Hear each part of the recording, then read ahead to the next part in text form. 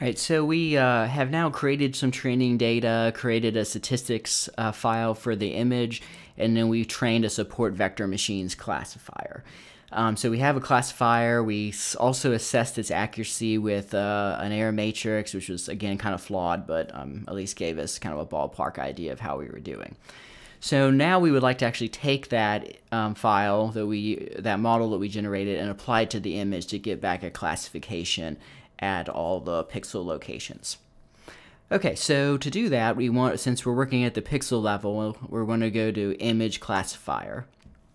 And then we feed it an image. So in this case, we'll feed it the image that we trained on.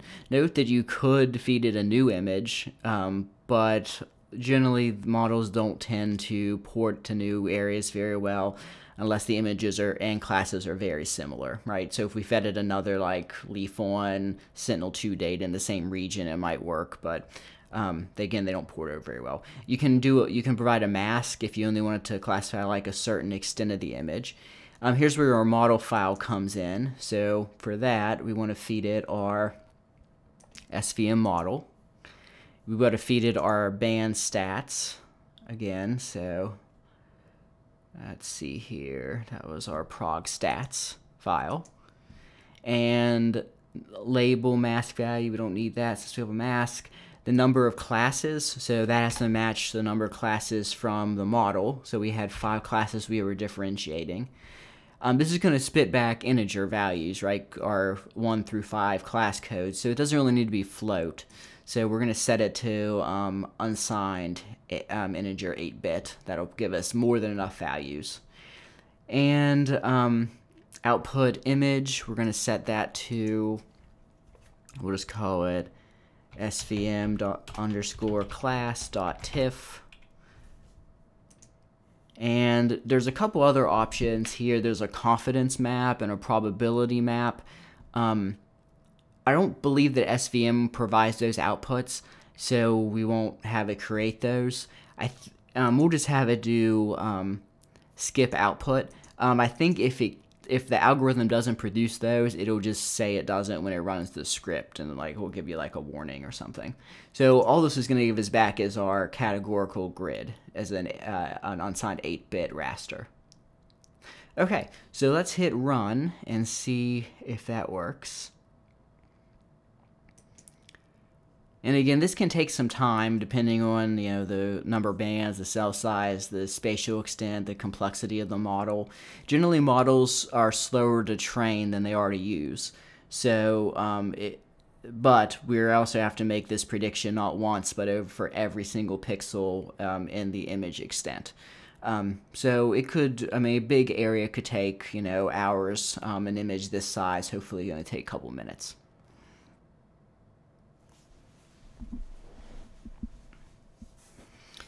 Okay, so we're back now. This algorithm took 355 seconds to process, so that works 5-6 minutes, which isn't too bad considering this is a 10-meter resolution image for a fairly large extent.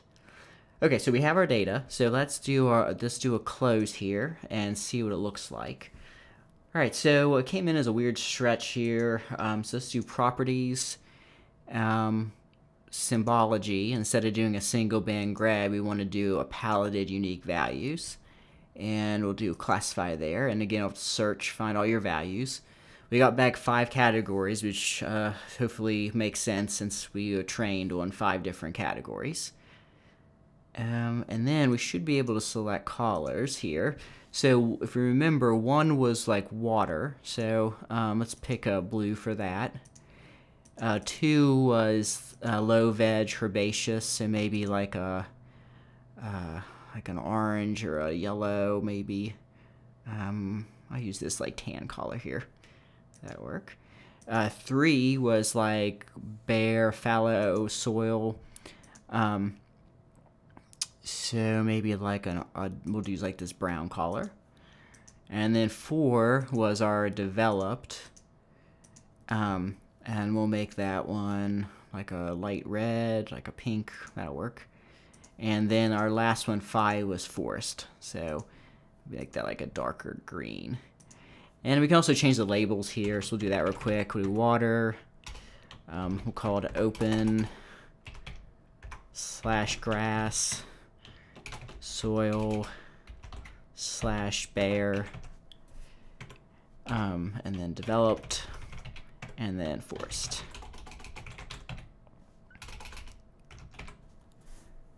Okay, and then we're going to apply and an OK.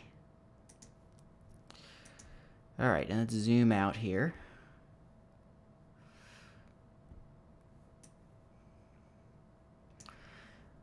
So again, this would take some looking at to see if we got what we expected, but we'll just zoom into a couple areas and have a quick look. So let's see, this area, we got a lot of forest down here, and yeah, that makes sense. Looks like it did a decent job differentiating the broad. I mean, there's definitely some confusion in between like the open and shrub class, or sorry, open and like bare soil class.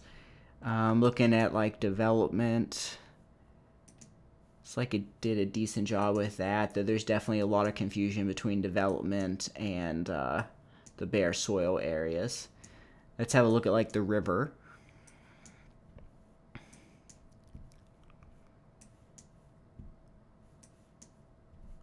Where's it wide now? Let's see. Here we go. Yeah, they generally did a pretty good job capturing the river there. And you can see some other ponds, and there are some misclassifications there, but there are some ponds that picked up pretty well. Okay, so so now we're at the point where we have a classification. What if you've decided it wasn't good enough? Like, how would you potentially like improve it?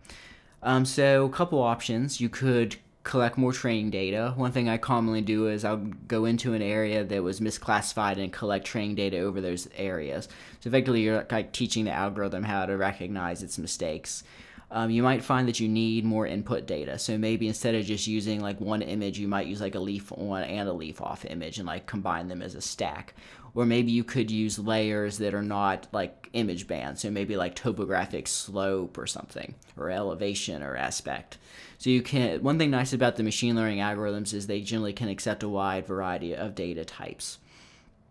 You might find that the classes you're trying to differentiate just aren't that differentiable, and you need to like merge or combine classes or redefine your classes or something. So this is generally an iterative process as opposed to just, collecting some training data, making a map, and, delivering it. You got generally some back and forth to get a product that's deemed suitable. It's kind of an art and a science, in short. Okay, one thing, though, you may want to do is generalize the output a bit to get rid of, like, the salt and pepper effect, especially if you do especially if you're doing a pixel-based classification. So let's look at doing that quickly. So I'm going to look for the sieving operation. There it is under GDAL. So let's just run a sieving operation on this. So let's open up the help real quick. Okay, so threshold, only raster, smaller than the size will be removed. I believe that is not in the map units, but in a number of cells. So let's just say if it's less than 20 cells, we'll remove it. And it'll get incorporated with its neighbor. We used 8 connections, so a diagonal counts as connected, not just at the share side. And we really don't need to set anything else. It'll save, well, let's just let it save to file. So we'll do class general.tiff. And then this should go through and run that sieving operation and then return back a generalized version of the data. So I don't really want to go through and symbolize this, but just if we zoom in on an area here, let's like zoom into here, we should see that maybe some of these like small areas have now been removed. So we've got a more generalized representation. So it's a common post-processing task that we do after a classification process.